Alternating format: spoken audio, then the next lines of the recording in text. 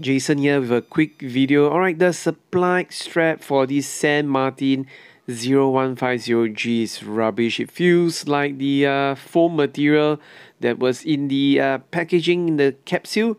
So I pull out some straps from the cupboard and then did some wrist rolls. Alright, for your reference, my wrist is 6.25 inch and the lighting conditions are not very ideal. Okay, first up we have got the tan colored Horween strap from Nomad Watchworks. The patina on the strap goes well with the concept that the watch is going with too, the for patina.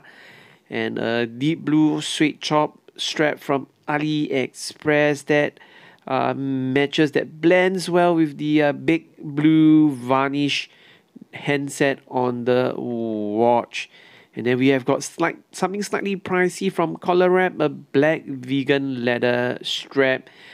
Wow, I have to say that there is again some continuity from a railroad track to the strap.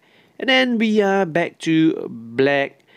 This time around, the same strap from Nomad Watchwork in black color. Very versatile, this dial, I have to say. Even if you use a Milanese strap from AliExpress, it brings out the silver case color of the watch and the cream color of the dial. Alright, so it's not very boring.